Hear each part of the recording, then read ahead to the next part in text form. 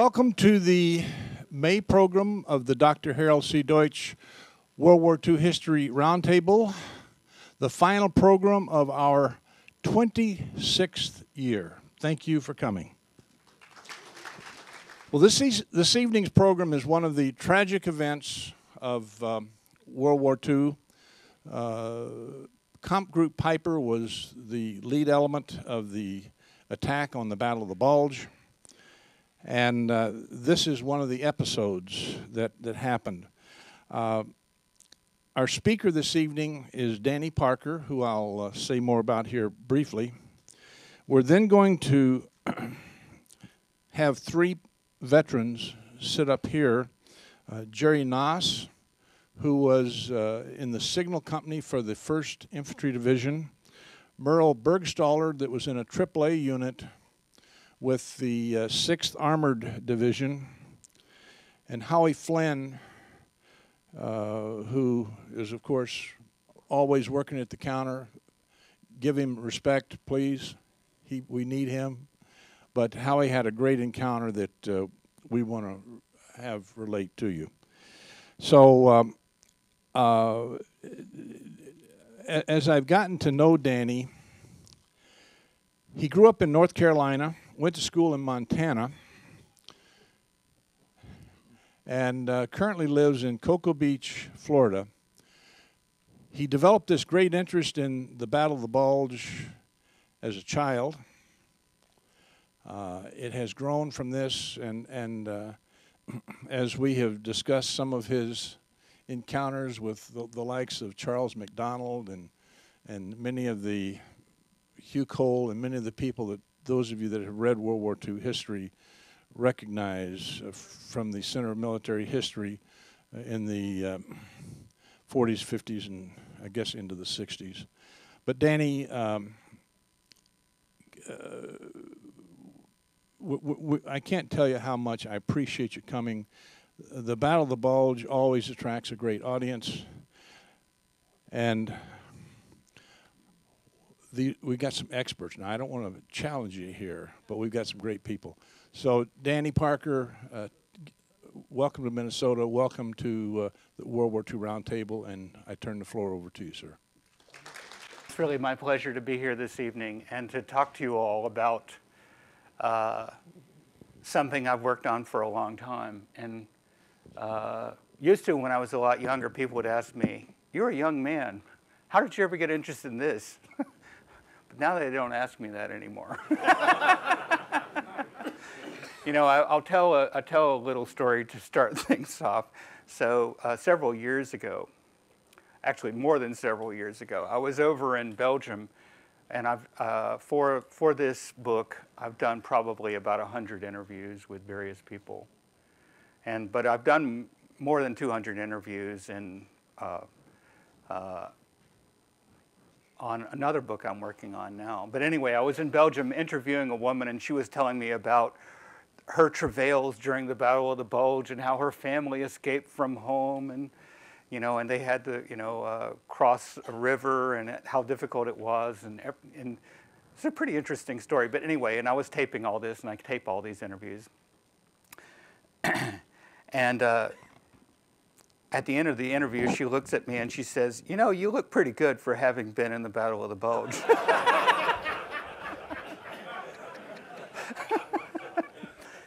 And I looked back carefully at her to see if her glasses really looked like they were working okay.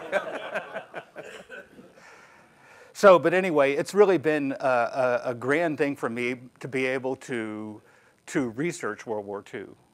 And why I became involved with this, I became interested in that time when I was a young man. And one thing led to another.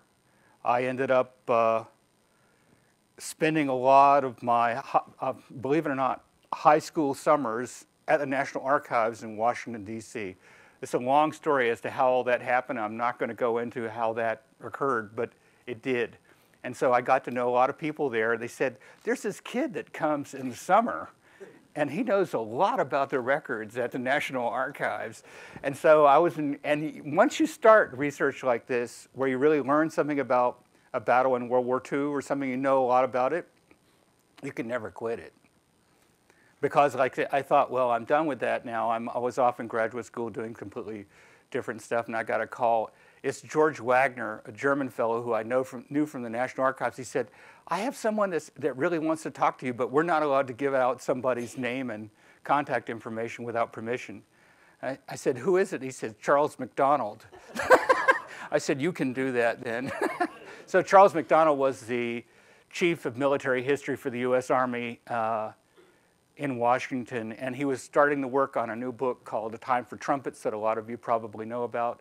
I'm proud to be able to call Charles a good friend of mine. We toured the Ardennes. We led several tours over there. I worked for him for several years trying to help him with preparations for that book, and then did something on my own.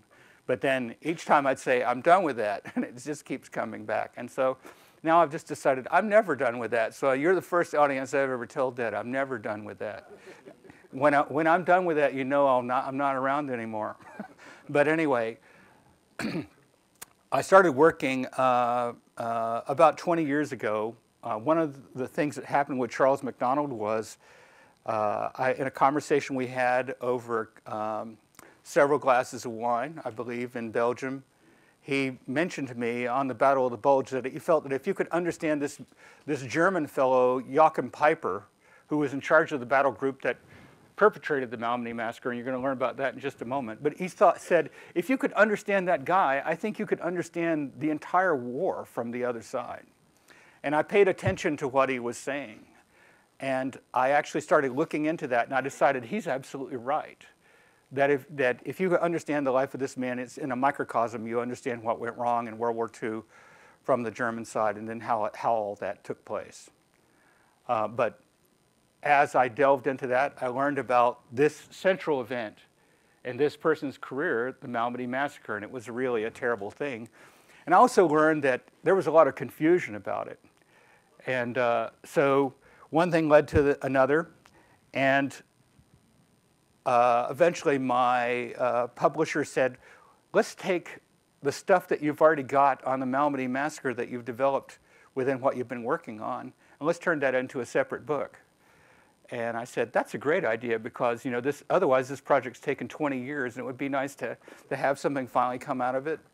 So it did. The book was published a year ago, and I have to say, oftentimes when I write books or I do books, I've said, that was okay, but it could be a little better, or that's not so good. But this one, actually, I still feel good about this book. And I especially feel good about the fact that I spoke to a lot of American fellows who are no longer here today, who entrusted me with their story. And I said, I will preserve your story. And it is. It's preserved in this book for now and for future generations, so this story is maintained. And I think to understand our lives today, we need to understand our heritage, where we came from, how it all happened, what occurred. And so, that's why I think it's so important for everyone that knows a veteran to try to get that veteran to, rather than just tell the grandchildren, to actually try to get things on tape or write it down or something else like that. So I'll stop with that, but I do think that this is extremely important. So let's go back in time to November 1944.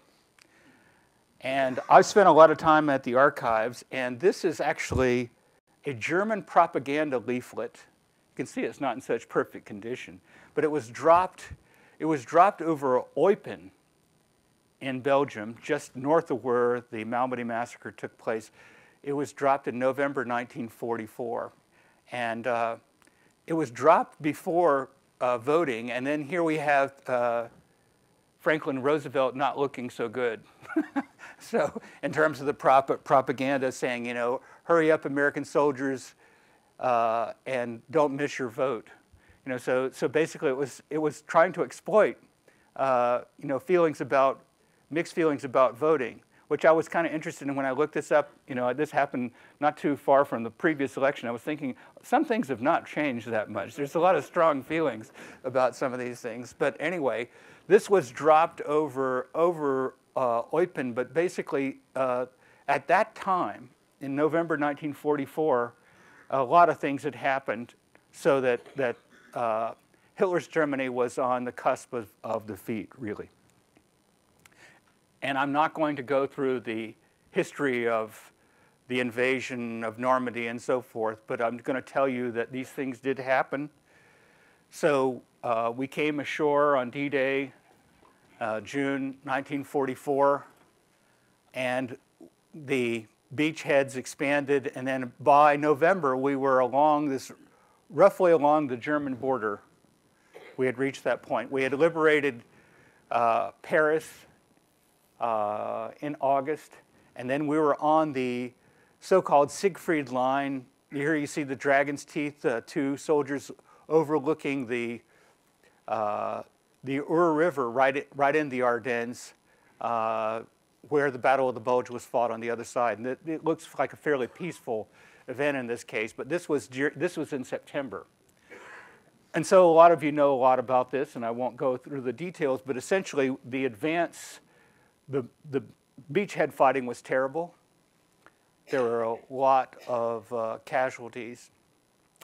By December 1944, by the time the Battle of the Bulge happened, there had been 250,000 casualties suffered by the American forces fighting in France.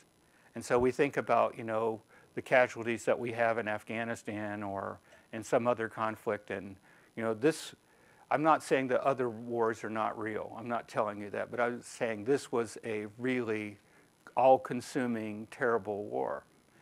And in November alone, when that leaflet was dropped, saying, you know, exploiting feelings about casualties, there were lots of them. In the month of November alone, 60,000 casualties in the Hurtgen Forest fighting. And so things were not going so well. Basically, we had been able to get to the German border in September, but not really move much further from that. And then every attempt at pushing further seemed to meet stronger and stronger resistance. And so the real question was exactly when would the war end? So how did the average GI look at the situation? Were they thinking about all these things about the strategy and how things were going and so forth? Now, Eisenhower had a bet going with Field Marshal Montgomery that the war would be over by Christmas 1944. That bet had been made the previous summer. And so Montgomery contacted Eisenhower in December and said, "It's time to pay up." So, but this was early. He said, "So it's not Christmas yet, and you'll get your money, but not a day before." But you know, not only was Eisenhower thinking about the fact that they had not been able to win the war by Christmas time, but a lot of soldiers that were very lonely and had never been away from home were very far away and wishing that they were back home. And this is, I found this again at the National Archives, but this shows what people, you know, these are magazines from that month. So you get to see what was on the thoughts of people living then. What were they thinking about? Were they thinking about the war? No, they were thinking about, I want to be home. This was, you know, and the door to home. And then there were these casualties. A lot of Americans had been hurt in the fighting. This is Marlene Dietrich, who was doing USO shows to try to cheer everybody up. On the eve of when the Battle of the Bulge occurred on December 16th, 1944, she was scheduled to appear in Hansfeld. And it was almost impossible to get leave to get to Hansfeld. It was like the ticket master of the day. There was no way to get to that town. But actually, she never appeared because when she was scheduled to appear, the Battle of the Bulge had actually happened the day before. So she was, but this is what people were really thinking about in terms of soldiers. That's what they were thinking about. The war seems to be done. We've been sitting on this front. Nothing's been happening. So in the Ardennes, on either side of the Ardennes fighting, in the Hurtgen Forest to the north and the Lorraine area to the south, there had been a heavy, heavy fighting. But in the Ardennes area, it was considered the ghost front, the quiet area, where nothing's happening and nothing's gonna happen because it's heavily forested and heavily wooded, and no one in their right mind would attack here. And the Germans have not attacked in winter in the entire history of the war. They're a summer army. They like to fight in the summer, except then. That was the one time. So this says something about, when people say it's never happened before in betting and various things, that just means that it's just never happened before. It doesn't mean that it's not going to happen. So to make sure you understand what the Malmedy Massacre was before you leave this evening, I thought I'd put this slide up front before people fall asleep. I always like to give the information, the key information, up front before, that way at least if you leave or you doze off and someone said, wasn't that good or terrible or whatever, you say, oh, at least I heard something. Anyway, so what was it? In the Battle of the Bulge, which began on December 16, 1944, the German forces were their idea, Hitler's idea in terms of why to launch an attack in the Western Front in the dead of winter in a terrible area that was heavily forested, big hills, bad roads. Why attack there? The idea was to slice through the American lines, reach the coast, cut off the British Army, leave part of the First Army without any supply, stop the war for months, and then transfer forces to the Eastern Front and deal with that. Well, on December 17th, passing by this little crossroads, this is a period topographic map. This little town, it looks like if you were an American, you'd say it's Baugnez. In French, it's pronounced Baugnez. This little, it's not a town, it's just a crossroads. At this crossroads, German forces that were coming down this road ran into an American field artillery observation battalion that was coming down this road, and they ran into each other at that intersection. The Germans saw them coming down this road and started firing from over here back at them before they got there. They were captured, 150 American prisoners were captured. A field artillery observation battalion was a kind of unit that never was supposed to ever run into the enemy. They were the smart weapons of November, December 1944. Their idea was through sound and flash ranging, you were going to use triangulation, you were going to use trigonometry, that. Trigonometry really can do things. But anyway, they were going to use trigonometry to actually determine where the enemy was firing from. And then once you knew where they were firing from, you just passed the coordinates to the big guns, and then those people were sorry they were ever firing because there were a lot more guns coming at them. So that's what, but otherwise you did that from behind the lines. You never were in the front lines. So most of the men in the 285th Field Artillery Observation Battalion maybe had a pistol. They probably had a rifle in the truck. There were 2 bazookas in the entire battery. There was 1 machine gun. There was no tanks. A lot of the guys, and I talked to them, I interviewed them, they said, oh yeah, we fired rifles. We hadn't fired them, we hadn't fired a lot of that stuff. We haven't fired since basic training. We weren't, there wasn't, Now one guy, Ted Paluchino, said, yeah, I was firing every week. He was a hunter. He was after venison. And unfortunately, it sounds like he was taking advantage of some of the local cattle in Belgium. And he said, if you found this guy, Lanahan was his name. If you could find Lanahan, there were steaks. Steaks close by that guy. Anyway, so he was one of the people that actually knew how to fire his weapon commonly. But they ran into these Americans that were behind the lines, didn't expect to run into the Germans at all, ran into them, were made prisoner, and then they were gunned down by this SS tank column, and 84 were killed. 84 were killed. Now, about 150 were there, so a lot of survivors played dead. They played dead. So and I'm going to talk to you a little bit more about that to make sure that you understand some things that you may see today in other accounts or videos. Like, do any of you know the movie Saints and Soldiers that was out years ago? You've seen that? So I want to tell you that the depiction of the Malmedy Massacre in Saints and Soldiers, whereas Saints and Soldiers looks really good in terms of its depiction, it's really completely wrong in terms of what happened at the Malmedy Massacre. Because at the Malmedy Massacre, no one ran. No one really ran there, and I'll describe to you why in a little bit. But it became a controversial event, which is why I decided to write the book.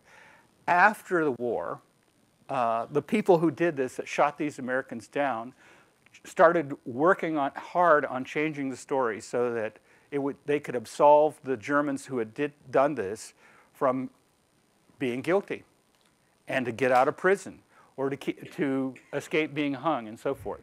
This is what the crossroads looked like. So the Germans came from here. This is a little crossroads of Baugnez. Here's the cafe right here, which was the Germans came across here. The 285th Field Artillery Observation Battalion was coming down here. The Germans fired from over here. The traffic stopped on this road.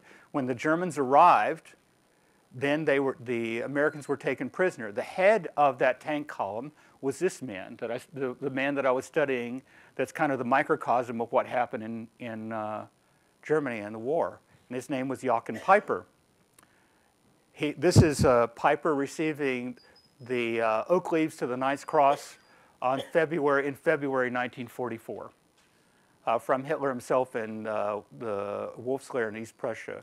This is the members of the tank column advancing, and you can see Malmedy is 13 kilometers away. This happened, this is a period photograph.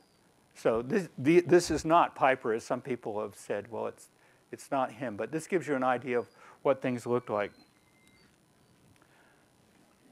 I put this picture in so you can see kind of the way things looked when this happened, when the Americans were taken prisoner at this crossroads. This shows a German King Tiger tank passing by prisoners actually taken from the U.S. 99th Infantry Division near the village of Merolscheid the same day that this happened. These guys were lucky. They're walking back to Germany. And this shows the way they were, this is the way Americans surrendered. This is the way it looked when you saw Americans surrendering. This was taken by an SS Kriegsberichter, who was basically a photographer, who took photographs of good events that you wanted to use for propaganda back home. King Tiger passing by a lot of prisoners made in the Battle of the Bulge. So this is what it looked like. That's when those guys surrendered. This is what it would have looked like in terms of when they were walking back to the crossroads. Now they were shot down, and what was found later, after all this happened, the Germans kept moving, and they advanced past this crossroads in the Battle of the Bulge and kept moving forward west. Heavy snows fell. Believe it or not, even though in Saints and Soldiers or whatever, you'll see the snow on the ground, and most people that think there was snow on the ground when the Malmedy Massacre happened, there was no snow on the ground. It was muddy. It was cold. It was about 40 degrees. It would be kind of like typical weather here last week, what it sounds like. Well, maybe it wasn't. Someone told me it was snowing here last week. Is that right? So anyway, this is when on January 12th, 1945, the American 30th Infantry Division recaptured that crossroads. And a photographer snapped this picture, which showed this field marked off limits, which is, it was under investigation. Don't go there. This is what could be seen. There were these lumps that you could see under the snow. These were actually the bodies in the field. But Lieutenant Colonel Alvin B. Welch, who was an inspector from the U.S. First Army, was appointed by Eisenhower himself after this happened to go and investigate that. And this is Welch himself with 2 medical officers uncovering these bodies and examining each one. And then they were photographed, all their dog tags and all kinds of other information gathered, and then diagrammed in terms of where they were located, because this had moved from, this had become a big deal in terms, and there was a formal objection, or I don't know, maybe objection's probably not the right word. There was, through Switzerland, the U.S. said the Germans are executing prisoners in this operation in the Ardennes. And so this had already happened. So they were really trying to document exactly what happened. And so one of the things they found was that a lot of these men had been, and then here you see them uncovering the bodies, and then they were removed for an autopsy in a building in Malmedy. But a lot of these men had been shot at some distance, but a lot of them had been executed from close range. You could see powder burns on their head. You know, so they had, not only had they been shot, but later then they had been executed after being wounded. So there was a U.S. Army investigation. And there was a detailed evaluation of the causes of death. These are the three grim-faced doctors who performed the autopsy on these men. And this soldier is pointing to exit wound on the head, private first-class flak. These are records that I obtained and made copies to be able to show you what the original records look like at the National Archives. I thought this was pretty interesting. This is Eisenhower's reaction after he found out. This photograph was taken at the end of November, just before all this happened. The night when the Battle of the Bulge began, Eisenhower was getting his latest new star. And there was a big party going on at his headquarters in Versailles near Paris. Really nice place. And he had his favorite meal, which was grits and oysters. Okay, so hominy grits and oysters. So, and polished up a Highland Piper Scotch. So that was what he preferred. But anyway, so here it is, and this is urgent telegram dated 22nd December from the European Theater of Operations to U.S. First Army, describing exactly what happened, where according to newspapers, the Americans were assembled in the field, stripped of their possessions, and then this atrocity occurred. And then this is the way the newspapers covered it. This is the day after what Stars and Stripes were saying about what happened. And then one thing that was clear in December of 1944, we ruled the air. Even though the Germans had launched this attack under the cover of clouds and bad weather, eventually the weather cleared. And this is a photograph that I found at the National Archives. It was taken of the crossroads on 24 December 1944. And this is, someone has written on the photograph, this is the scene of the atrocity. This is where it happened. It was snapped from up above. There was a trial after the war about what happened. And this is one of the reasons to write the book, because the trial investigated, there was a big, what would you call it, a dragnet, where they said, if you were a member of the 1st SS Panzer Division in the war, at the end of the war, we want to see you. We want to talk to you. And then not only do we want to talk to you, we want to put you in a special place where we're going to later figure out which one of you we're really interested in talking to. There were about 500 people in that original sweep. But then they eventually narrowed it down to approximately 80 or 90 people that they felt probably were perpetrators involved in this incident. And there was a trial that was staged at Dachau in Germany after the war. Why was Dachau chosen? Poetic justice for the concentration camp that had been there prior. But here's the thing. These men, this shows the ranking commander at Baugnez, at that crossroads when this atrocity happened, was a man by the name of Lieutenant Virgil T. Larry. That was his name. This is Larry, and he said he remembered this was the man who fired the first shot into the group of prisoners that were standing at the crossroads. So this was a dramatic moment at the trial. There were many of the 80 to 90 odd defendants that were in that trial. A large number of them were sentenced to death. None of them were ever executed. So, and then there were But it was a controversial trial. And again, it's like history does seem to repeat itself. It's so strange.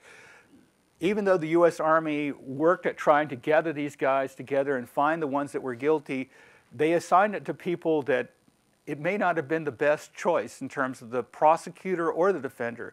They assigned the guy who was going to defend these Germans was a lawyer from Atlanta who had only civil legal experience. He'd only dealt with divorce trials.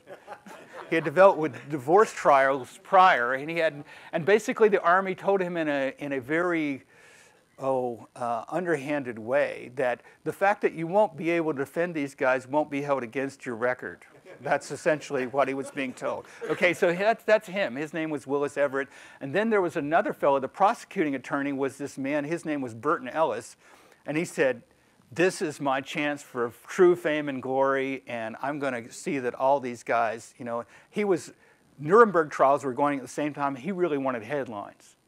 He wanted headlines. And so he was overreaching.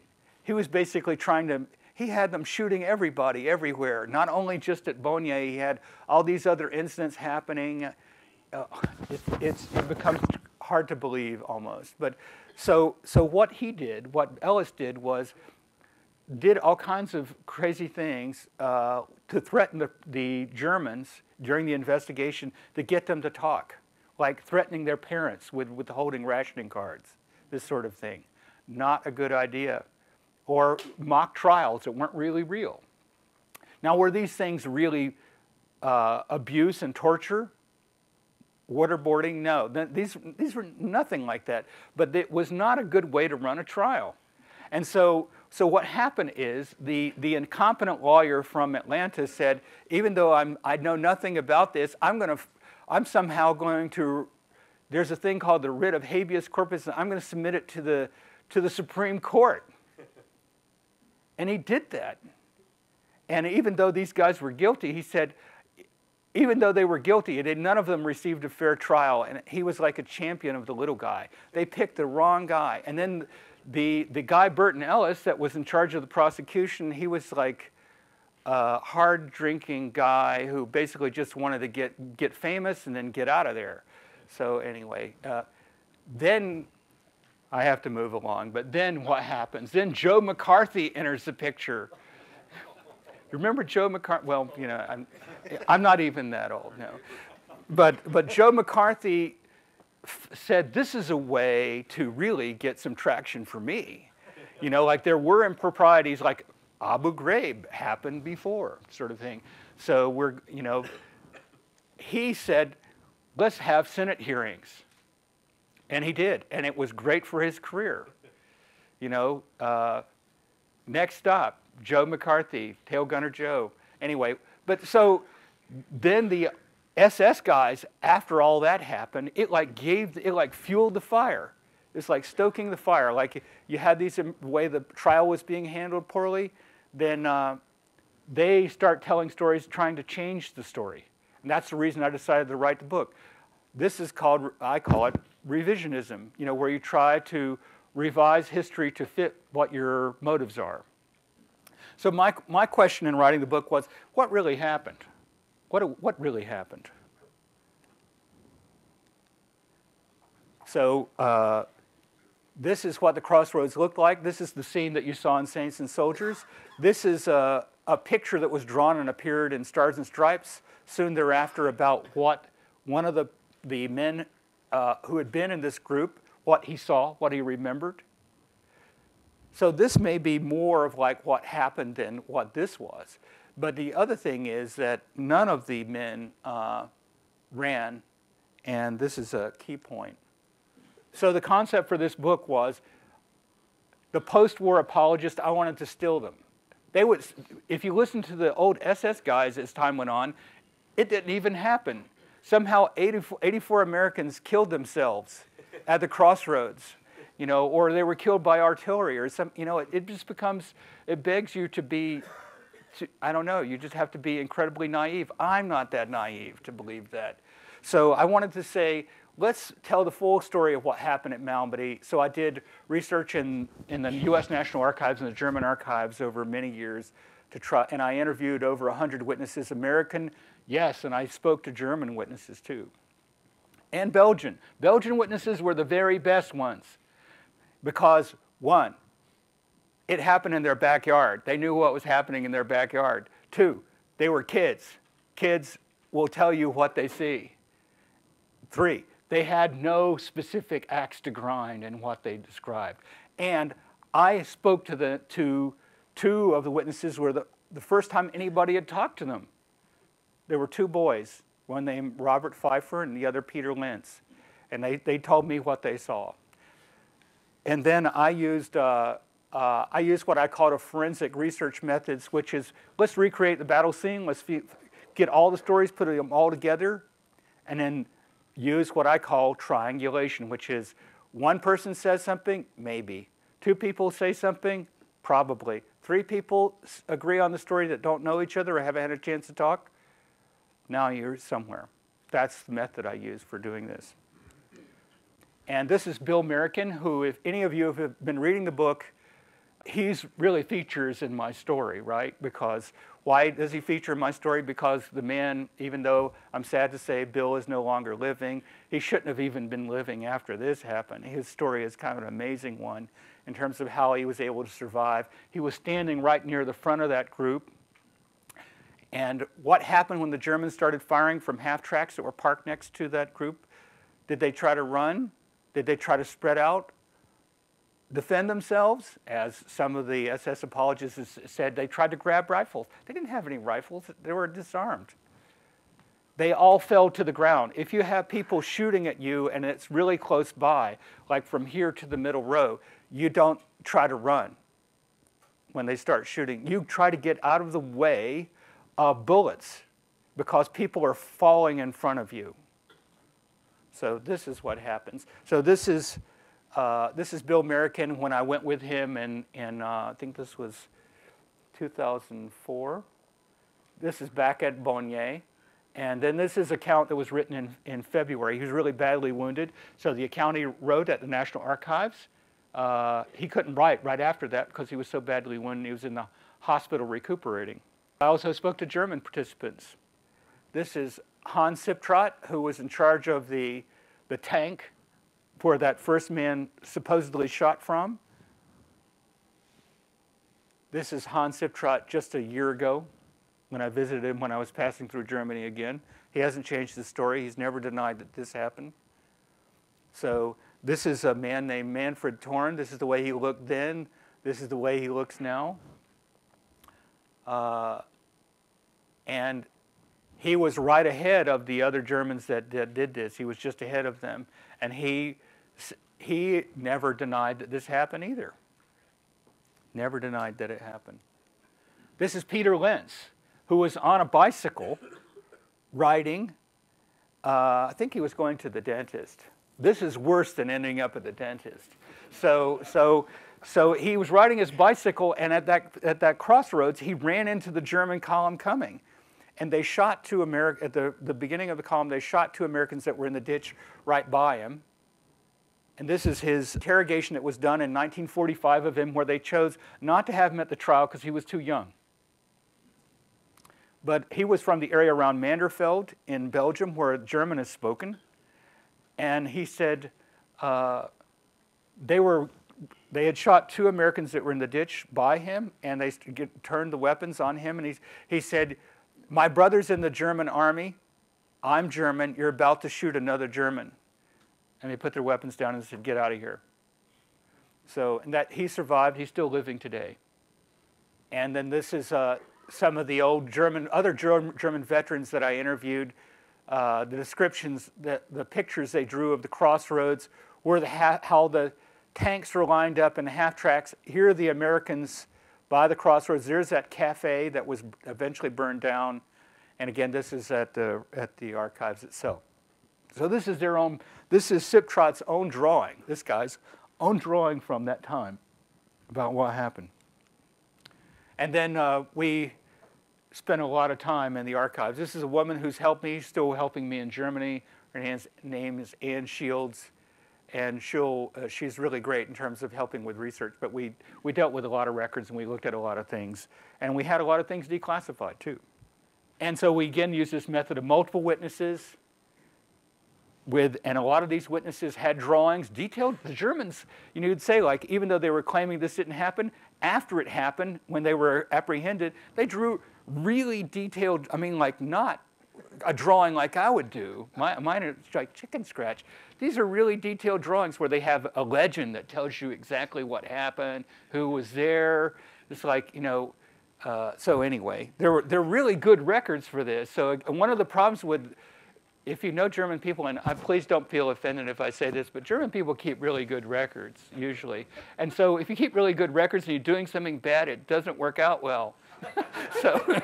So anyway, this is an American story. This is an American that was writing about what happened to him.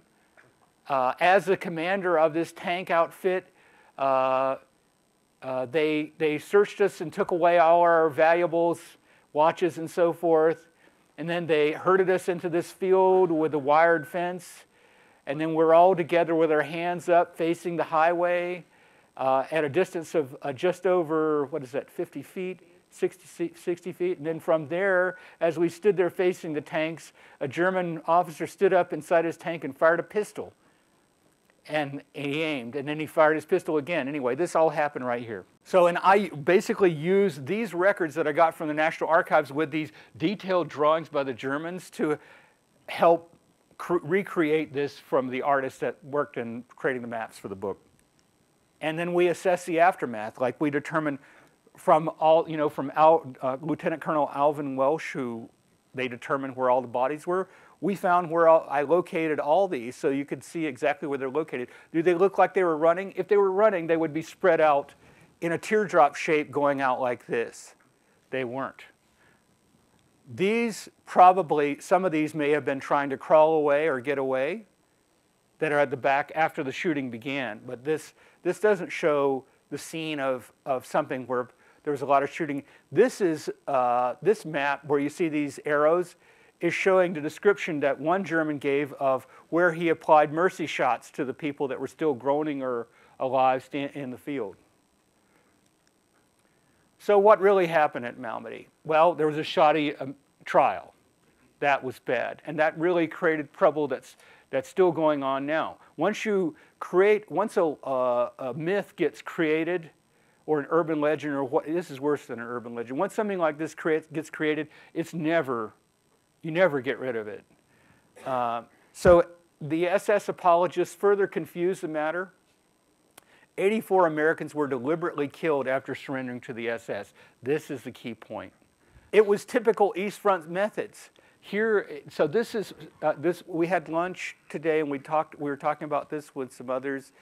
And why did the Germans do this? Did they order each other to do this? Like, go shoot them? No, they didn't say anything, because that's the way normal business was done in Russia. You just said, straighten this out, get this done, move on, which basically meant just take care of these people, get rid of them. So here, I'm going to read just this little bit that you can see up here. So you can. This is the testimony of one of these guys.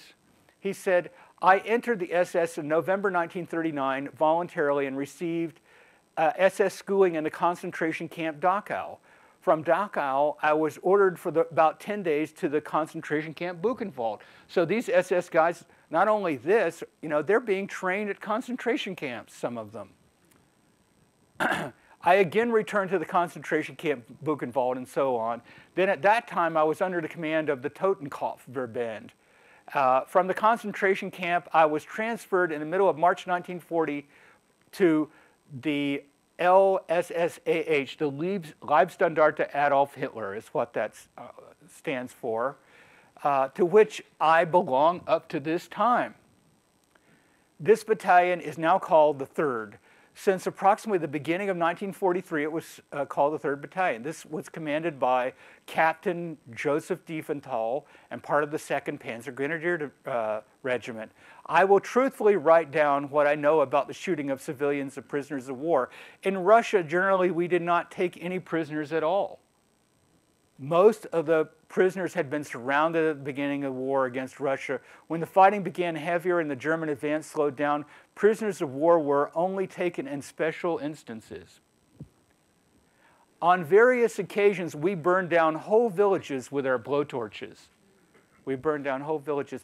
Especially, I remember two cases. One in the spring of 1943, when we expressly received the order near Kharkov to set a village afire and bump off all inhabitants, including women and children. When I say we, I mean the 3rd Battalion, which at that time was led by Hauptsturmführer Piper, same fellow. His command was known as the Blowtorch Battalion. Now you know why it was known as the Blowtorch Battalion. They burned things to the ground. They set the cafe on fire. As the cafe burned, if anybody tried to leave that cafe, they were shot down. So our battalion at that time was cut off in Russia, and we operated on our own oftentimes. I myself did not see Hauptsturmführer Piper, who was with us at that time, shooting prisoners. However, this is an important point, it was generally known in the unit that he actively participated in this kind of action. So this was just normal way of life in Russia. So when they came to fight in the Battle of the Bulge, there was actually a discussion, which is the Mr. Nice Guy way of fighting that we did in Normandy. There's no more of that. We're going to stop with the humane methods of war. And so we're going to go back to the way we fought it in Russia. Within the whole process, I've gotten to know a lot of great guys. I interviewed more than a dozen of the survivors that were at Malmedy. This is one of the wonderful ones. Not only Bill Merricken, who features so heavily in my story, but this guy, T5 Theodore J. Paluch. This is his testimony from 20th December 1944. You notice his picture isn't quite so good as the German pictures, but but he does still have fairly good detail, and he describes, if you get all these accounts and you all square them away, you get so that you have all these accounts describing the same thing. You get with kind of an ironclad picture of what happened. This is Ted Paluch, the way he looked when he actually wanted to be a Marine, but he had flat feet. So he went down to be to volunteer, and he was rejected. So he went home, and then he said, I was only home for a few more months, and then they called me up. It's like, you're in the Army now. So anyway. He did tell me that when they were in basic training, that he had a bad feeling one time because they broke into teams and they would be trying to capture each other. And he said, we got captured, and I had the strangest feeling about that. And he said, when we were captured at that crossroads, I had that same feeling again. And I thought, oh my, maybe this is the feeling you have when you realize this is the end of your life, and you're having like a premonition about the end of your life. Because he told me, he said, that, and he's still living today, still lives in Pennsylvania. I think the reason he's still doing so well is he loves numbers. Ted Paluch really loves numbers. He likes to race horse races. He loves that. I think he's done pretty well doing it. But anyway, he told me that when that all happened, he didn't know if he would obviously survive. He said he wasn't that scared until they jumped up and got up and ran, and then after he got away. I want to honor those who were there. And this is Ted and myself, and he wanted to find the grave of Carl Stevens, who was a good friend of his, and Henri Chapelle. And we went around and we found these different people that he knew. And then this is the granddaughter of La Jolie. This is the house. He crawled through a hole in this hedge behind here to escape. And she showed up, and she said, oh, it's my parents that own this house. And he said, oh yeah, there used to be a pump right here where they pump water, a hand crank pump. She said, oh yes, there was. It's been gone for years. But anyway, so great to know these people.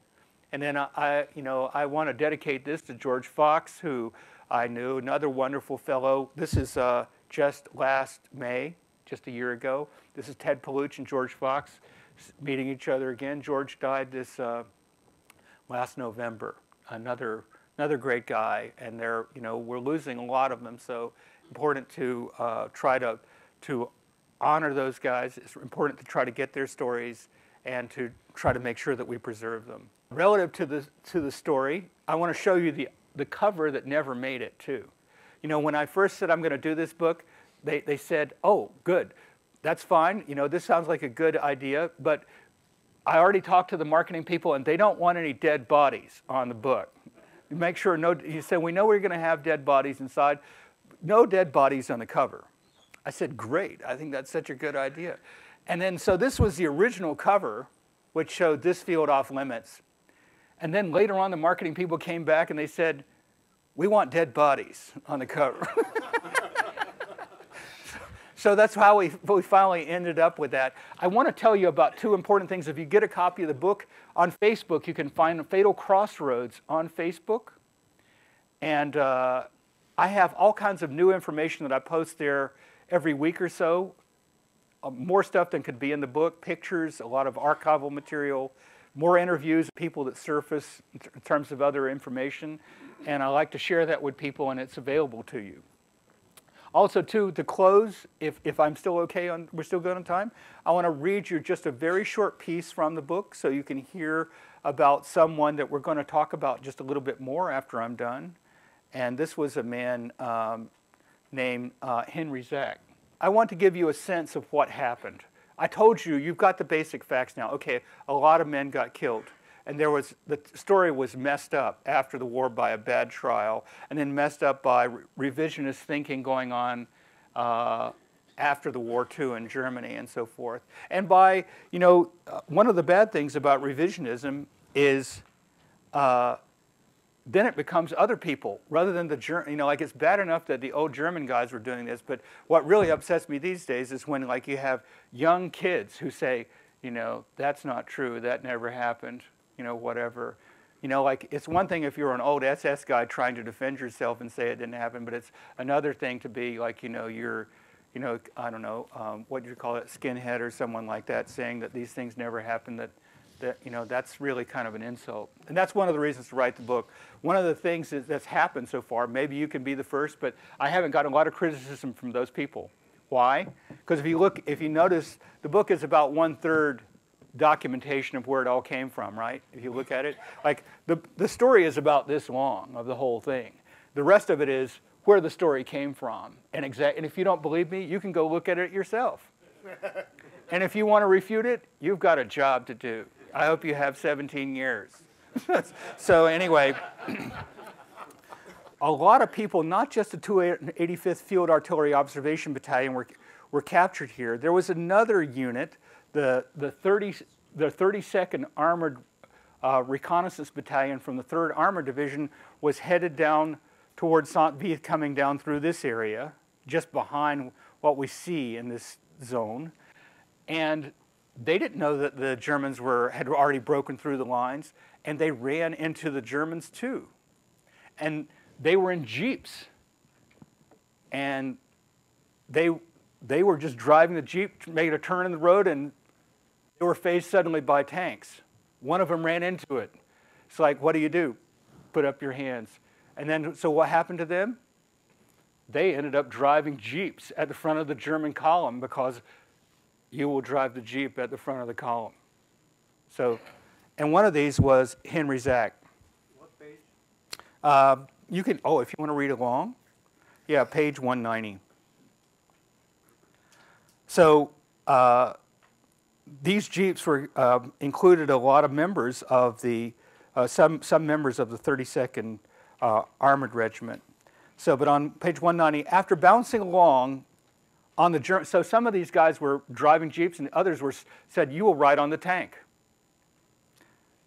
Sitting on the tank, you will ride on the tank. You will drive the jeep. So Zach was one on a tank. He said, after bouncing along on German tanks for nearly 8 miles and over an hour-long period, Staff Sergeant Henry Roy Zach, a native of Burnett County, Wisconsin, found himself approaching an intersection where another task force had more than 50 prisoners already collected. Zach and the others of the little reconnaissance company were then told to get off the tanks, hand over their cigarettes, and go into the field with the other prisoners. Zach did as ordered, placing himself into the swelling group of Americans at the crossroads behind a fence. Looking out, he was moved into something of a surrealistic reverie. What happens when you see your life might be over?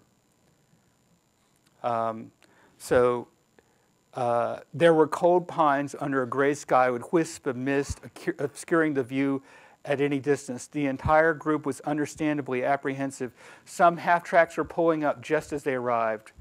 not 70 yards away. And this is his voice. He says, "There was considerable moving among the group as a whole. I was just brought back with my hands up, and they were shifting around. And somehow I got to the rear of the bunch. And I stayed there, and they brought up a half-track and that had a howitzer on it. And then they swung it right across the road, and they lowered it as if they could not get the gun low enough to deflect to cover us. And then they brought up 2 more half-tracks." Zach recalled that there were 2 half-tracks directly across from the prisoners with another slightly further up. Lieutenant Ames, who was also with him from that reconnaissance company, was standing right next to Zach and could understand German. These guys were a lot of them from Wisconsin. He heard the Germans talking and suddenly turned to the sergeant and said, "Zach, they're going to kill us." Zach could only nod as he watched the Germans train their machine guns on the group. He, Lieutenant Ames, and McDermott were standing close together just to north of the center of the group in the field. They were loosely aligned in rows, and Zach managed to get to the rear.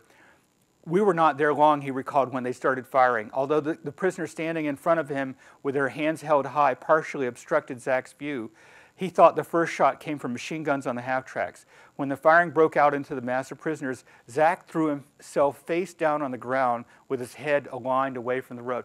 They all went right to the ground, and like lightning, instantly, as fast as you could.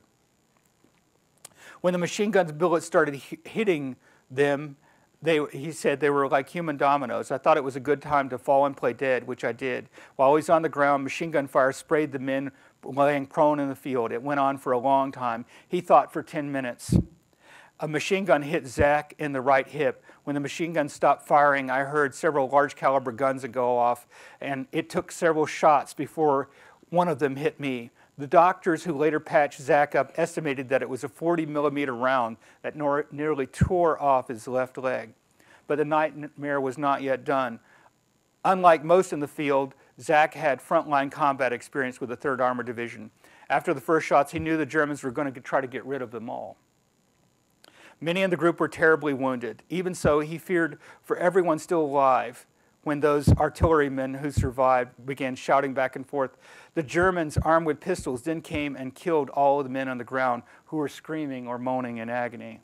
From his position just to the rear of the group, Zach could peer off to the right or left just enough to observe bullets being fired at men lying close by. He noticed that the Germans were kicking the Americans in the testicles. If they moved, they were shot. Zach had fallen lying face down, but he didn't move even a little when he was kicked hard in the rump. They just stood right next to and shot my lieutenant. He pretended to be dead, the same as I, but he didn't fool them. I guess because I heard them kick him, and they made him get to his feet. But I'll give that lieutenant credit. He was a man. He never begged or whimpered or anything. They just shot him in the head, and then he fell backwards, and he touched my feet. Some groaned after being shot the final time. Others gasped, sighed their final breath. Zach closed his eyes and pretended to be dead, not even moving, even though racked with pain. After the executioners left, there were more cries and moan, and then the Germans came back a second time. In the late afternoon, when dozens of Americans suddenly jumped up and ran from the tangle of bodies near the road, Zach was too badly wounded to join. He couldn't do it. He couldn't get up. His leg was almost blown off. He couldn't use his left leg at all. It was hardly attached, dangling grotesquely by muscle and sinew on his side. And Lieutenant Ames' execution had shown him what would happen to anyone who showed signs of life. Then Zach had also watched some of the Americans run to hide in the cafe or into the cafe itself, only to have the SS men set the building on fire. The reek of burning wood and sooty smoke permeated the air all afternoon, and still he heard occasional shots. Then his world got cloudy. Was he dying? Although he lost consciousness for a time, he was still dimly aware of the burning cafe. I watched it all burning all afternoon. Later, after the Germans left, the sky grew dark. Then I heard no more groans or movement to indicate that anyone was left alive. He crawled away from the mass of dead towards the cafe. I can safely say I was the last person to crawl away from the bodies. I waited until dark, and then I went alone.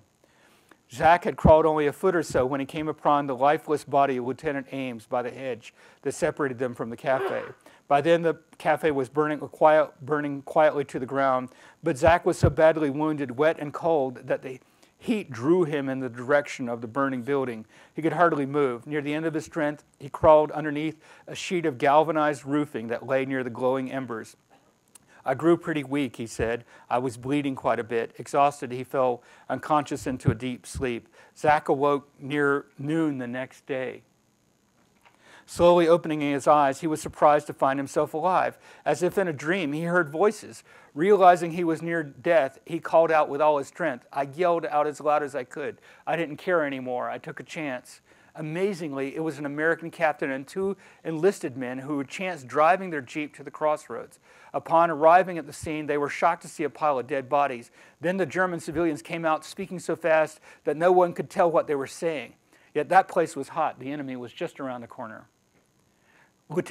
Captain Edward Schenck of the small American party heard Zach's cry. He discovered the severely wounded GI pitifully huddled under a plank of metal roofing covered by mud and ash. In their panic to leave, they used a corrugated metal sheet as a stretcher and hauled him into the Jeep. Let's get out of here, Schenck said, throwing the Jeep in gear. Seconds later, they sped off to the north, leaving the 2 Belgian men behind, still imploring them with urgent hand gestures. Although grievously wounded, Henry Roy Zach had survived the Malmedy massacre. And Zach was one of the people that I interviewed. Zach was also someone who was with the Round Table and with this community and up until recent years. So, but anyway, this gives you, without reading the rest of the book, you already have a flavor for a lot of what happened. But I really want to extend my appreciation for your attention this evening, and I very much appreciate all the veterans that, many of them who gave the ultimate sacrifice are no longer here to be with us. So thank you very much. Danny, if you could do one thing. Yes.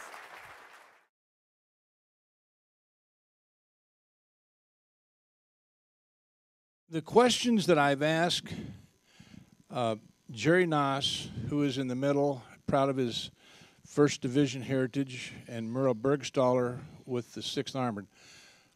How did you hear about the Malmedy Massacre? And then the next question is, what was the reaction to the troops upon hearing that? Jerry? All right, Don, you see all the white hair? I've been trying to think of what happened, and I can't remember. Uh-oh. The chances are that I learned that from the from our I call him our chronicler, because he knew a lot what was going on, and he was part of the TNT grouping that we had, which would be telephone and teletype, and he was who I considered the best operator. Switchboard operator that we had, and so he had ample time to probably listen in on some things that he probably should not have. Anyhow, my guess is that that's where I learned it from. Now, what was the reaction of our guys when we heard that? And well, I would say almost without any exception at all, that you think of, okay, an eye for an eye and a tooth for a tooth. I mean, there was just going to be no mercy spread on any of to the Germans at all, and that's what I would say. That's the reaction. I know of no other, at that particular time. We were shocked. We were scared of a lot of things, though, that were going on, because this was another time. So it was a time of a lot of uncertainty and a lot of rumors because of the Germans having dropped down the parachutists, who were in the area and behind the lines and raising havoc. And the group that Jerry is talking about is the Scorzini group, and that's going to come up here in a moment. I have a little story about him. All right.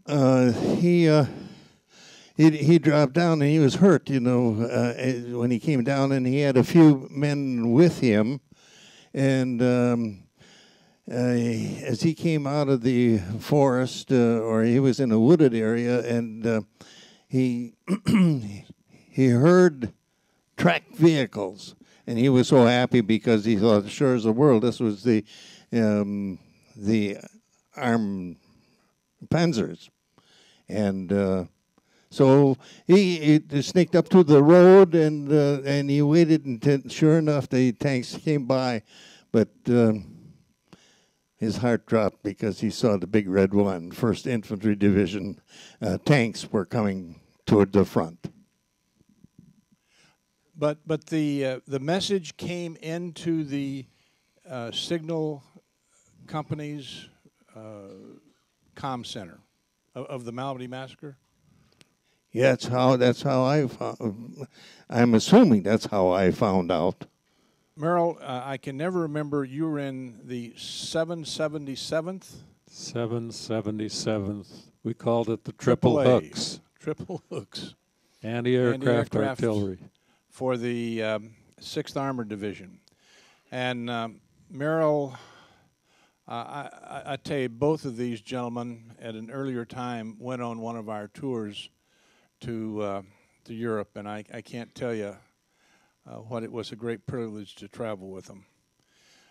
But we traveled down Merrill's route into Bastogne, actually, following the 4th Armored Division. If you recall, we did the program on the 4th Armored Division back in December of this year, and we still have some of those books if you're interested. Merrill, but tell us how you heard about the Malmedy Massacre. Well, I'm glad that the gentleman on my left said he couldn't remember for sure. He's not the only one. I'll give you a bit of background. I was the 777th Anti-Aircraft Artillery, self-propelled, all on half-tracks, permanently assigned to the 6th Armored Division. I like to say I was playing defense on the greatest offensive team in Europe. The 4th and the 6th Armored were 2 of Patton's favorites. As far as I know, he had the 4th, the 6th, and the 80th Infantry. I give you that background because I was the operations sergeant of the battalion. And I reported to a major who was S3, the 3rd in command. S3 means that he was in charge of operations. And I'm almost certain that I heard the news through the major. The S2 was intelligence. The S2 and S3 operated very closely together. So I'm sure whether it came in through the intelligence officer or the operations, that's where I heard it. Do you want to ask any more questions? After hearing of it, what was your reaction, or what were the reaction of the GIs around you? My personal reaction was I was not going to give up very easily if the Germans surrounded me. As a matter of fact, at that time, I was carrying a German P-38 right here under my arm in a homemade holster. And I was going to use that if I had to as a last resort, although I was issued a carbine. I think uniformly, our unit probably had the same feeling. It was a feeling of don't give up very easily. If you get your chance for retribution, don't think too much about it. And I can go into one story. In 2007, when we went back on a tour of the Battle of the Bulge, my 2 sons and I and Don and 19 others, we ran across a man and his wife who have a museum in Belgium. And I accidentally asked him the question. I said, I know in World War II that we caught some German soldiers speaking perfect English, wearing American uniforms over theirs, and they were misdirecting traffic and knew our passwords and just creating chaos and confusion. And I said I heard that they were executed without a trial, without any talk about Gitmo or anything else. Don't bring them back to the U.S. They just lined them up. I think there were about 7. And this museum director said, I can show you right where that is. And Don, I think you went with us, didn't you? We walked down a little road and through a trucking company parking lot, and down in the back of the parking lot, and there the wall is. Now these prisoners had a hood put over their head, lined up against the wall, handcuffed in the back, and I think if there were 7 executioners, if you want to use the word, the practice was to have 6 with real bullets and one rifle without, and they passed the rifles out so that each man thought maybe his was just a blank. But that was the end of these guys. And my son-in-law asked me, what did you do with the bodies? I said, we didn't care.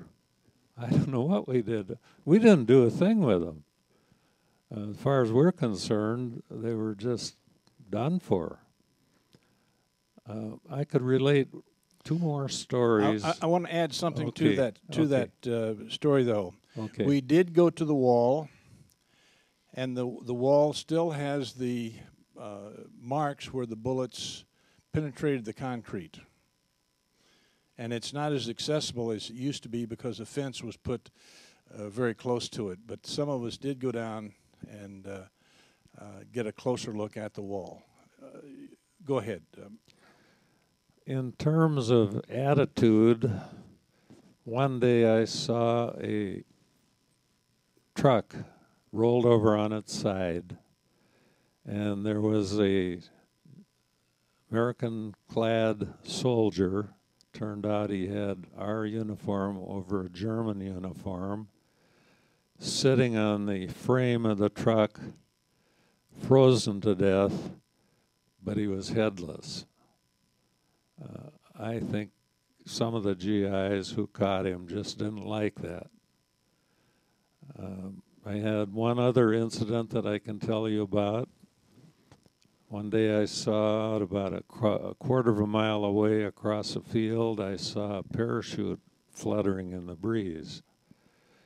And I saw a soldier lying on his elbow, and I approached him cautiously because I was curious and leery. And as I approached, I realized he was dead. He was frozen in that position. And he again was a German paratrooper. Apparently he had broken a leg or something in landing and never got up. It was cold enough that he was frozen to death before he could do much about it.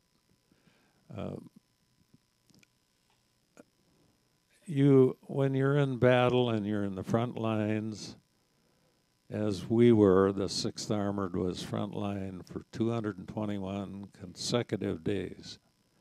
And when the Armored Division was in combat, that meant that a lot of elements of the division had anti-aircraft support from us. And we shot down 111 German planes. But when you're in combat, you're living day to day and hour to hour, and you do your job as best you can. You lose your friends, but you look forward to hope that you live to the next day, and don't spend too much time or you'll go crazy if you think about what's already happened. You're talking about how many combat days did you had? thinking about the 1st Infantry Division was well over 400. But you know who had more combat time than that? And was our own 34th Division, right here in Minnesota and surrounding area. I do have a question later on for our speaker. Jerry has written a book. Jerry was with the 1st Division Signal Company from D+2 or 3? 6. D+6 at Normandy, all the way to Czechoslovakia, and then he helped run the comma wire into the Nuremberg war trials. But Jerry, at the help of the 1st Division down in Wheaton, Illinois, Cantini helped write this book. And Jerry has them for sale, and he will autograph them, just like Danny will autograph his book. So, yeah. But you have another story? Well, the reason was that my father was in World War I, and I know very little about that happened to him, and I tried to find out from St. Louis, and then it so happens that his records are one of the records of many that was destroyed, and so I told myself that if I ever have any kids of my own, they're going to know something about it. So actually, I wrote it, and then in '47, I had kept some notes, but in '47 I wrote it and I put it away. I had 86 pages typewritten, single space, and that was the heart of the story. When I approached, it was only through John Bota, who was here from the museum. He was visiting a friend of his who was talking here that night, and so I found out that he was from the 1st Division museum, and so I approached him and asked him about the possibility of writing a book, and or they producing it, and. He said, well, he says, have you this on tape or do you have it on CD? And I said, well, I can put it on a disc. And so he said, send it to me. And 4 months later, I got word from him, okay, we'll take it. And the reason was because I have a lot of details in there because they were fresh in my memory yet. And so the other thing is there really isn't anything written about signal equipment and much to do with that. So that's the reason why they published it. Great. One of the other people that we had hoped to have on the veterans panel this evening is a gentleman by the name of Walter Halloran. Walter was our speaker back in '96. It was in the days when World War II veterans were plentiful. He came here. I handed him the mic. He spoke for about an hour and 20 minutes. His daughter came up to me after the program and said, my dad had never told me anything about this. Briefly, Walter was a combat photographer. He had landed on Omaha Beach ahead of the infantry landings. He was the combat photographer for the Remagen Bridge, and he got to know Colonel Pergrin at that point.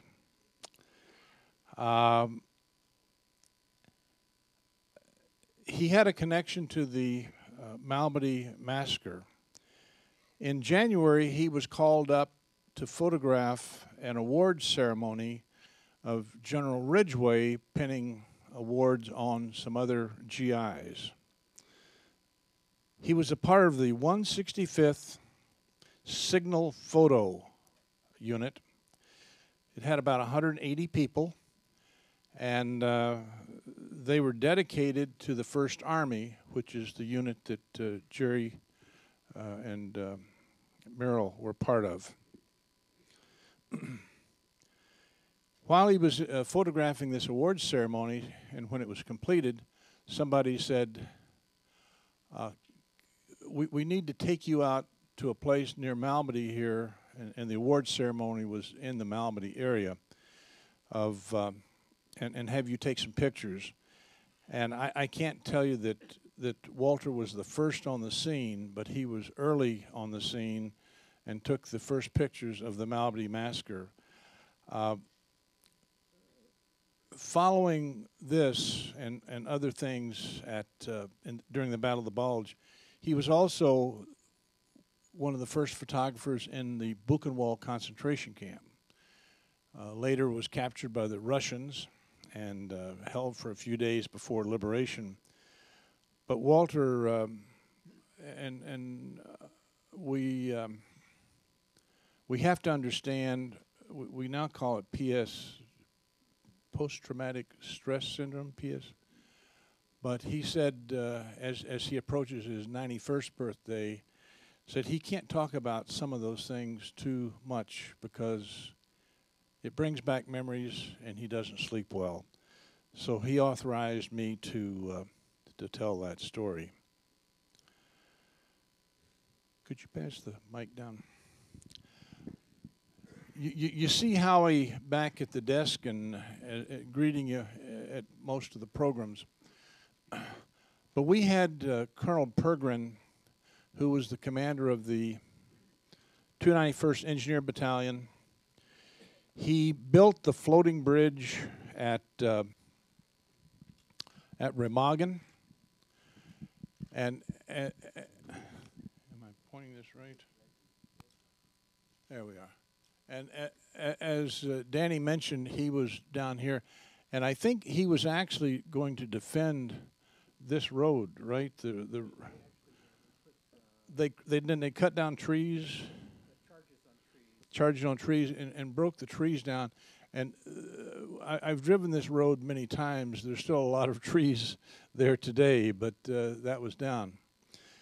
But Danny related the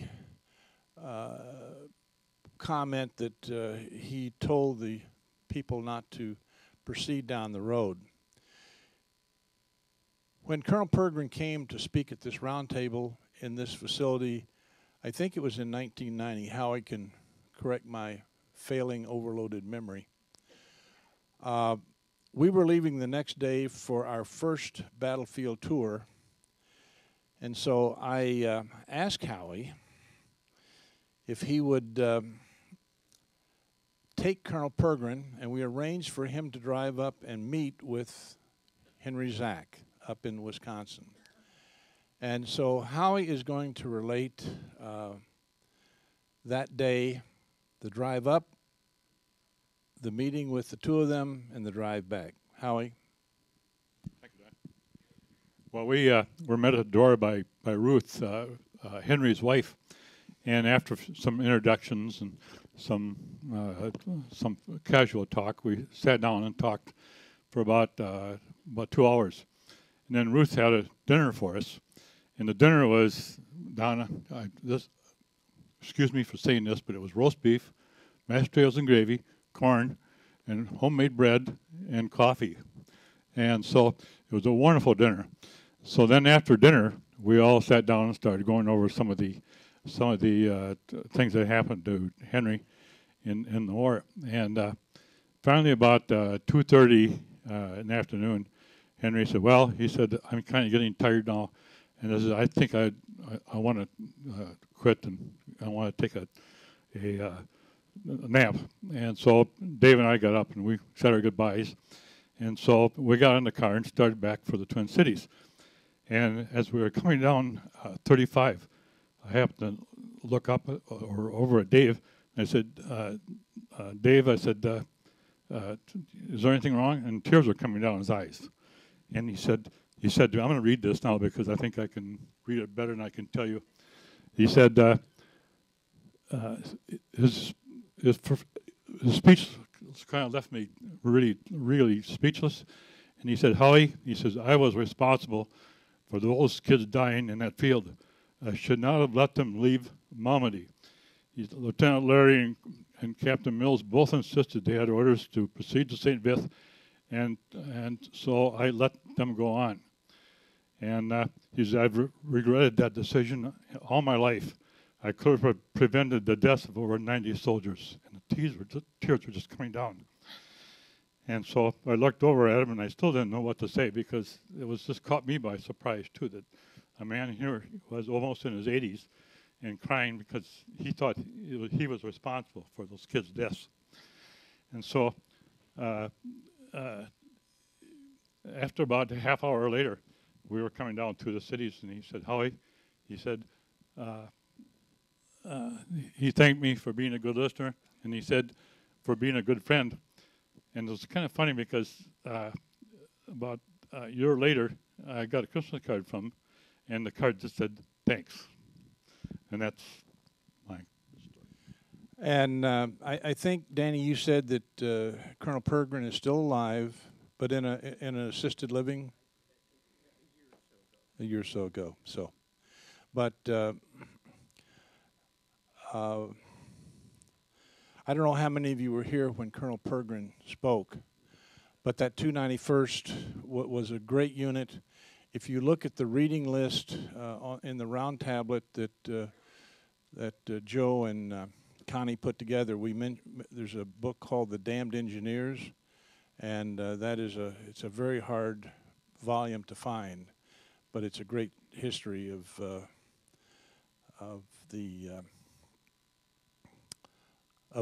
really a decorated engineer unit. So anybody in the engineer corps should read that for sure. Now, if you remember the assignment that I gave you at the beginning, I'm going to walk up this aisle, and then I'm going to walk up this aisle. And this is not to ask questions.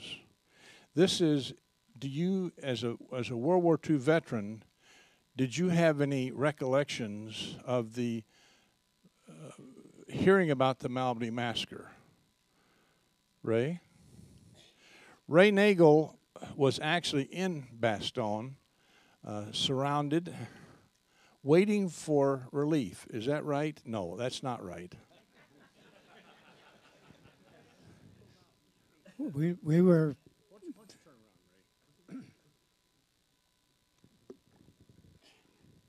We were encircled in Bastogne, 101st Airborne, and we went in by truck.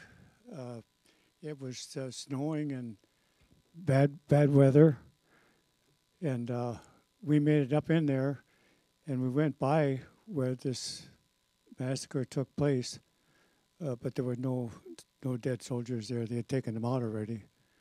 But we were artillery supporting 506, most of the whole from Normandy on, and with artillery, and we never had any problem at all.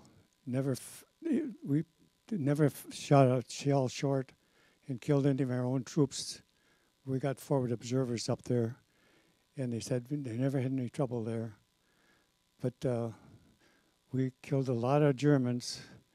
One day they tried to break through with us up in there, and they didn't have any artillery, but they just sent the troops in, and they kept coming and coming, and we opened up. We only had 6 guns and two battalions of 6 guns, and they were coming so fast that we called in the British, and they put in 105 artilleries and shot over our heads, and we were including 105 artillery pieces, and not a one got through. And then the next day, we found out that we killed 7,000 Germans in 1 hour and 15 minutes. But that was the biggest deal in the Army. Well, did you hear about the Malmedy Massacre yourself? Yes. We went by there, I think, a day or two later, and we stopped and just looked it over. Okay. Any other veterans here that might have a memory of that? Anything on the other side? Okay, let's open it up for questions. Danny, yeah, go ahead, Mike. Danny, can you come up here?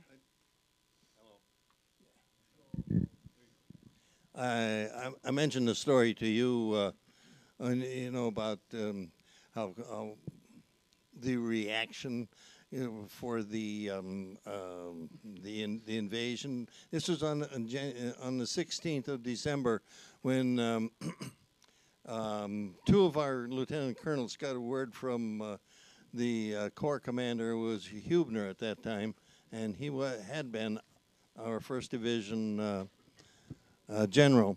And he asked these two lieutenant colonels, he says, I want you to go to Elsenburg, where the 99th CP is, and he said, and find out what the story is. This was on the 16th now. And the two colonels went there, and they found that they saw the officers there were trying to locate where their men were, and so, I mean, this was a confusing time. So, anyhow, Colonel Sutherland was a impeccable dresser, and he looked like he came out of the Civil War. He had his fire red hair and a long handlebar mustache. A pretty impressive guy. And Colonel Murdoch was the 3rd Battalion commander, and they heard some noise outside, and here it was some armored unit that was coming by, and there was a one-star general leading them, and so they tried to persuade the one-star general to stay because they were quite sure that the 1st Division was going to be in this way, coming here soon, and we were only, about 20, 25 miles away.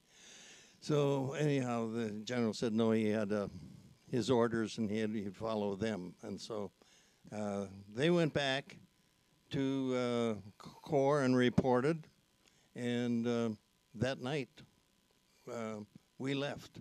And so on the 17th, we got back in, and we were back in the area of the 99th.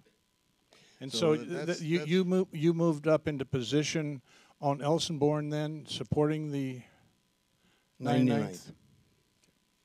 Yes. Any other questions?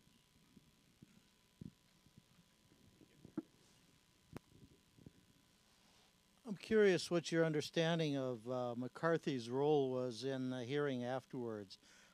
Somewhere in my readings, I've been led to believe that he was an apologist for the Germans.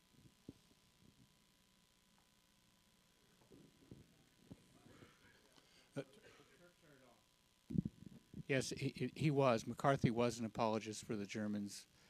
And exactly why that's the case, I can't really, that's I read some biographies. There's a large German contingent in Wisconsin, where he was from, that he was playing to, but I don't think that's the sole reason. He was also good friends with a woman. Her name was Frida Utley, and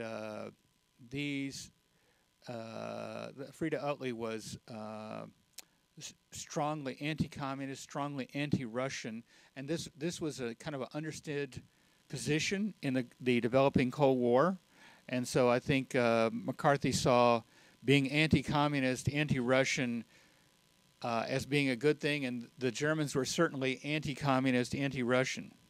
So that's my assessment of why it ended up that way, and it was a reason that the Malmedy men were never executed, because they were sentenced to hang in 1949, right when all this was going on, when the Senate hearings got started and the Army was told to stay the executions and all the rest. So it's a complicated thing. Another question here. This is for Danny.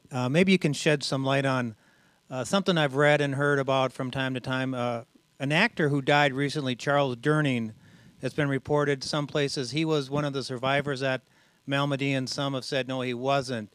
Do you know the facts on that? Well, I don't want to create a big stir, but as far as I know, he was not. He was not with the 285th Field Artillery Observation Battalion, nor was he with any units that were involved in the massacre. From what I understand, Durning never claimed to have been at the Malmedy massacre. He claimed to have been at a place where American soldiers were shot, and there were a number of these type of incidences, not just Malmedy. So, we can't really say for sure. I think I was contacted by the Washington Post on exactly that question after Durning's death, and I told them my take, which was there's no evidence that he was there. And you'd have to ask the family if you really wanted their position. And then otherwise, you'd look for a 201 file and see if it survived the St. Louis fire. So, as far as I know, though, he was not. This also is for our author. You did a lot of interviews. I'm curious about the interviews with the German participants. And, were there some who you found who wouldn't speak to you? And what was the tenor and the attitude with the German? It was difficult, and there was one interview where the fellow who was speaking to me said, "Oh, this is difficult for me just to hear your voice." So I have a really bad feeling about Americans, and he said, "But you're not Bill Clinton," so. So I don't know what that meant, really, but he did speak to me. He just said that the sound of my voice really bothered him. He had been a prisoner after the war, and I had some who would, would lie to me, would tell me things that I knew were not true. But I also found that I went to some of the reunions. I had a professional Austrian interpreter. And he really knew the way, things were. And so one of the key things to do was start drinking. So start them drinking. You need to drink too. And so the idea was you should have pretty full belly, and you should drink along with them. But you should make sure that you were providing them with all they wanted. And then, my Helmut, who was my interpreter, I remember we were speaking to one guy, and he was telling us some pretty interesting things. And then suddenly Helmut said to me, he said, "He's lying to you now." He whispered in my ear. And he said, "But keep asking questions." But anyway, I was thinking before I started this that I would interview some Germans, and they would tell me, "I was young. It was terrible what I did. I really regret it. And it's awful for me to remember now, and I don't want to talk about it." And to be honest, I didn't find much of that. I found very different perspectives from the participants usually, which, well, even from the two that I showed you where they admitted that these things happen, it was pointing blame on the individuals that were involved, saying it was their fault that all this happened, or another thing that you won't enjoy hearing this, but they said the Americans were undisciplined standing in that field, and they weren't standing still as they should and holding their hands exactly the way they should, and that was the reason we did this. But of course, this makes no sense at all. Do you shoot people because they're not acting exactly as you think that they should? So, but I did make a big effort to interview German participants, and as I wrote in the book, I feel like a number of them probably will feel like I betrayed their trust because I described the way the chips fell in terms of the way the story appeared to me, and it was impossible to say that these guys weren't guilty. Yeah, my dad was part of the 11th Armored Division. They had their first combat like the 28th or 29th of the month. He was involved with a situation where he and another guy got 4 prisoners and brought them back, and then they ended up being ordered by a different platoon, or these guys ended up getting shot. And I was just wondering if there were orders out not to take prisoners, or if this was just something that was done in the heat of the moment. Well, there were orders in the 328th Regiment of the 26th Division not to take SS prisoners, no SS prisoners, and I don't remember the date of that order, but it was later in December. There's somebody does, evidently, but I think that there, as the people that were involved know, and even Piper himself said, wars are not fought with kid gloves. In one of the things that you saw in Saving Private Ryan, I think that made that movie so compelling was you see more of the reality of what things are like. Wars are not nice things. And so when you see friends dying, Often it's going to be very difficult to take prisoners of people who just did what you saw. So this happened to some extent on both sides, and so the Germans would always tell me about that Americans shot prisoners too. However, here's the key difference. They did not shoot them en masse. They did not shoot, a lot of people that had already surrendered and had no weapons. Sometimes, there were cases where prisoners weren't taken, which is different from shooting prisoners. So, you have to think about that a little bit, perhaps. But I'm not going to say that we didn't do some of this same sort of stuff at different times. And the website for Fatal Crossroads, there are two incidences. One involved the 11th Armored Division near a town named Chinook, it looks like. And so you can read more about that. And then another incident happened near, I think, a town called Heppenbach up in the north that involved the 82nd Airborne. But that incident, the Germans did grab weapons, and one of them shot someone, and then they shot a lot of them down. So anyway, if you want to learn more about that, there's a website. But yeah, these things did happen. A question for Mr. Parker. Whatever happened to Lieutenant Colonel Piper? And has there been any books written about his experience in the German military? That's what I've been working on, and to be honest, that book I will doubtfully ever see print in my life. The story I've written about him and his total war experiences is about 2,500 pages, and no one's going to read that, not even me. So, but much shorter book about his life and about the things that are most interesting about him will see print in about a year, and it'll be called A Deadly Past. But it really won't deal with the war that much. I'm not going to go into it, but basically, one of the true treasure troves of my research over the years was finding letters that he wrote from the war front during the war, and the family was really unhappy that I found these letters. But these letters tell you a lot without having to describe a lot about the war. So anyway, they'll appear in that book. And but can I just probe a little farther? Did he die of natural causes? He did not die of natural causes. He was murdered by persons unknown on Bastille Day, 14 July, 1976. And so one of the things I thought also in working on a book on him was I could turn it into a whodunit. Since no one knew who killed him, I could figure that out. And if I did, I'd have a great book. So, but you know what? If you do figure something like that out, it may not work out the way you thought it would. So I do cover that, like whodunit, and that's in the last chapter of the book, but I'm not going to say anything about that because I'd like you each to buy a copy. And again, not to take anything away from your future book, but if in the reading list of the Round Tablet, one of the I think really fine articles that maybe you can comment on, "The Devil's Adjutant" by Michael Reynolds. General Reynolds is a friend of mine. I've known General Reynolds for years. He's written the most sensible things that have appeared in English. There's another German author, his name's Jens Westermeyer, who's written a book that was published by Schiffer.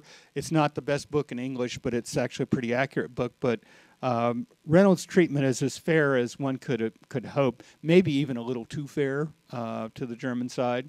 But yeah, The Devil's Adjutant's a reasonable accounting of the story. Another question here. Mr. Parker, my dad was in the 82nd Airborne and went by the bodies of, and he said when he saw them, they were tagged. And he said he swore that he saw a helmet with a medic emblem on it. Were there any medical personnel there, or was that part of the team afterwards? He was right, and the name of the man with the medical brassard and the on the helmet, this was Ralph Indelicato, who was shot, and he was taking care of a man. When the Germans first encountered the Americans coming down that road, they fired on the column, and some of them fired back. I mean, with their carbines or pistols. And then I remember speaking to Bill Merrick, and he said, I had this captured German pistol, and I took it out, and I was thinking, and I was shooting, and he said, they have tanks. I have a captured German pistol. So he said, not only did he decide, this is crazy, he said, I can't keep this. And so he stuck it in a wood pile of a house that was close by and was happy to put his hands up and said, well, I guess Christmas is going to be no good this year. But 2 men had been wounded in the immediate encounter, and that not bad wounds. So they were being treated by Ralph Indelicato. Ralph ministered to one of those men, who was Carl Stevens, who you saw Ted Paluch and I by his grave at Henri Chapelle. He was ministering to Carl Stevens. The Germans allowed him to fix him up, and then after that, they were all shot. So this did happen, and yes, what he saw was correct. Another question here. At Malmedy, isn't there a wall with the names on it? But I don't remember. I don't recall it. I don't recall 84, but maybe they were. Maybe there were that many. There was like a rock wall with. Okay. I think there were 84, and you know, in the book I go through describing how there was one guy on that probably shouldn't be on that, but you know, then I found out that the people in the Monuments Commission, they're really fast, because I said that, and it appears in the book saying that should be correct, and it's already been corrected. So you know, the numbers are right on the monument. I think it's still 84, because there was one fellow, John Cobbler, who was wounded at Malmedy and then got to a medical station, but then died there after getting back. So there was one fellow that shouldn't have been on there, but anyway, so it all got corrected, but it's still 84. Well, the other thing, wasn't there a couple of people that were missing that were supposed to have been there? I think there are people that are missing that we've never found, that have never been found. Like so, some of the guys that were wounded moved to Belgian houses, even though they were wounded, and then were captured by the Germans, but not executed. But they were then moved somewhere we don't know. But then they died, and they're still missing in action today. We don't know. One of the bodies was found in Neuhof, Germany, which is 40 miles away. So he must have passed away, and then it was buried by the road or something. We don't know the exact circumstance, but there's 1 or 2 men, and I can't remember the exact number, Don, that are still missing in action today, and we just don't know what happened to them. They disappeared. So yes.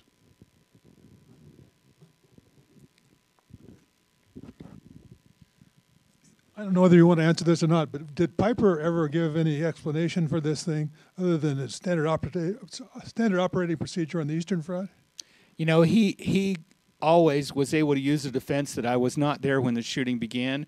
But here's the key thing. If you look in the book or read it carefully, or I'll just tell you now, he was there 3 or 4 minutes before it happened. So he was there 3 or 4 minutes before it happened, dressing down his second in command and telling him what a crap job he was doing here at the Crossroads, getting all these beautiful trucks shot up that they needed. And why was everybody sitting around smoking cigarettes and eating American biscuits? They should be headed down the road. So he left. 2 minutes later, everybody's shot. So, and years later, he said, I don't even know what happened, and no one really knows what happened. Again, 84 Americans lost their lives there. It happened.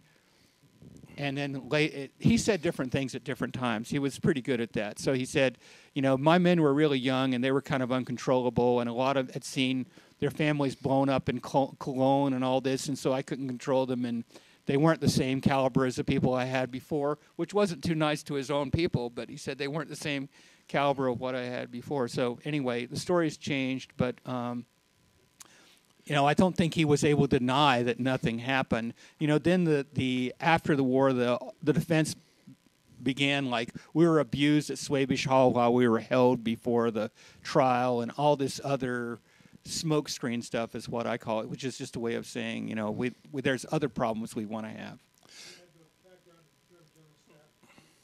He hated the German general staff. He considered those guys, he called the red stripe crowd, because they had red stripes going down their pants leg. He said they were a reason that we lost the war, because they all would sit around smoking cigars in headquarters and then didn't really know what it was like to fight on the front. So, you know, he was he was an arrogant guy. So, Danny, I'm going to make this be the last question. Tom, you got something? Well, of the 150 that were captured, 84 were killed. That means 64 were not. How many of those were accounted for? so all of those were accounted for essentially. So everybody, and some escaped at the beginning when the Germans first encountered the column. Then there was only two tanks and 2 half-tracks. A lot of them surrendered, and then that tiny contingent continued on. A fraction of the men managed to escape to the woods since the Germans were gone, they took off, get to the woods. And then another larger number were convinced to drive trucks, the beautiful trucks that Piper wanted to capture. He convinced a bunch of Americans to drive those trucks for him, and so they drove away with the Germans, and then they later became prisoners of war. So, but you still end up with about 50 that still got away from the crossroads. And when they jumped up, someone said, as Bill American said, he said, I thought I was the only person alive, and somebody said, let's go. And then I realized somebody else was alive, and he said he couldn't believe it, that suddenly this heap of men that were there started moving, and people got up, and some people ran like rabbits really fast, and others were were really badly wounded. And Bill American, for instance, his story, you can read about it, but only one leg would work. So he hopped, just like you would be a kid playing hopscotch. He hopped on one leg away from the crossroads. You can't hop very fast. So one of the Germans that were still at the crossroads brought out a pistol and tried to shoot him. And from a distance of from here to there, pointed the pistol at him, fired. The pistol misfired, quick.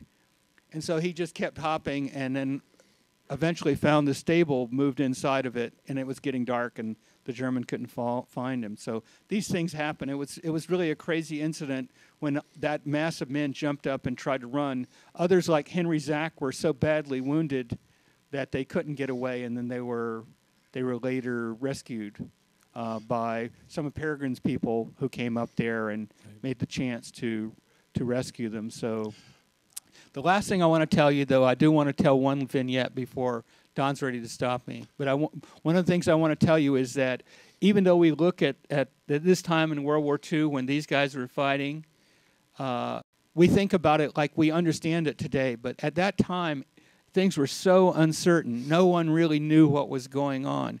And these guys will tell you that, for soldiers in foxholes and soldiers back wherever they were, they didn't, they only knew what was going on with their buddies and everything. It was just big confusion.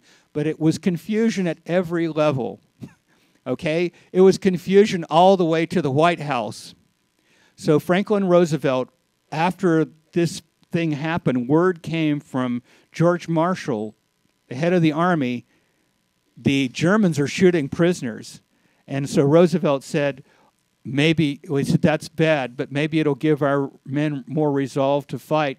But then he really became worried because and we still don't know the story of this because some of this hasn't been declassified, but an agent that the Americans had working behind German lines had found out that somehow the Germans were supposedly working on an atomic weapon. And Leslie Groves, who had been in charge of this top secret mission that now is declassified, called the Alsace mission, had determined that the Germans were not close to an atomic weapon. And he had reported a year before to Roosevelt, don't worry, no atomic weapons. Germans aren't close. They're working on missiles, but no atomic weapons. Then Roosevelt got some news from an agent or agents that actually the Germans, that may have been a ruse and that they were close to an atomic weapon. And at the Battle of the Bulge, he looked and said, this is really bad, right? The Germans are fighting a delaying action. They're trying to stop us. They're probably preparing an atomic weapon for use. This shows the level of uncertainty that existed. And it looks like that the Germans were working on a weapon. It was not a nuclear bomb. It was a dirty radioactive bomb. But if it could have been landed on London, a large part of London would be uninhabitable. But anyway, I'll stop there. No, I want to ask one other question. Malmedy was the first of several massacres. At Lingleville, there were 7 black troops, American troops, that were killed, and there's a monument there. There were some civilians that were killed in Stavelo. With regard to the Piper specifically, how many deadly incidents were there? There were about a dozen Americans killed in the village of Hansfeld. There were 6 Americans who were marched up onto the back of a hill near a village called Lavaux-Richard. It's on the way to Stavelo. They were shot. The 8 Americans were shot in Lignaville that you're mentioning. But the 8 black ones were in another village called Wereth, the 333rd Field Artillery Battalion. And there's a documentary on that now. But anyway, and then there were over 100 civilians killed in Stavelo and the little hamlets by it. So everywhere these guys went, they were killing people. And meanwhile, most of the other German forces in the Bulge, luckily in Bastogne, the people that you're faced with, at least they weren't executing people. But everywhere these guys went, you know, Hitler's own, they were killing people. So they were doing things the way they had done them in Russia, which is you kill everybody. And the idea was, Piper had been trained that if you fight like Genghis Khan, you never have to fight, because everyone's so afraid of you, when they hear you're close by, they run, because you kill everyone. And so that's the way they did things in Russia. Like, everyone will be terrified. You burn down everything. You kill everyone. So, ruthless. Howie had something. When I was talking to Henry at his house that day, I said to Henry, I said, "You got a fabulous story to tell. Why didn't you write it down, or do you have memoirs or something?" And he says, "Yeah, I got them around someplace." But he says, "I sent them to some hospital or some veterans place." And so I said, "Would it have been the Wisconsin Veterans Museum down in Madison, Wisconsin?" That's one of the places. And so for like a couple bucks, you can see the whole transcript of Henry's personal history. And it's really interesting. Well, listen, everyone have a great summer. As you will recall, we just passed VE Day in the last couple of days. So happy VE Day to everyone. We'll start up next September, and I will alert you, we're planning a trip to Normandy next May. Danny, one of the things I'd like to give to you as a souvenir from the round table is an engraved World War II round table to Danny Parker, personalized. So thank you for coming, and we'll be in touch. Thank you for coming. Underwriting for this program provided by additional support provided through the Catherine B. Anderson Fund of the St. Paul Foundation. Upcoming roundtable topics can be found at www.mn-ww2roundtable.org. Production services provided by Barrows Productions.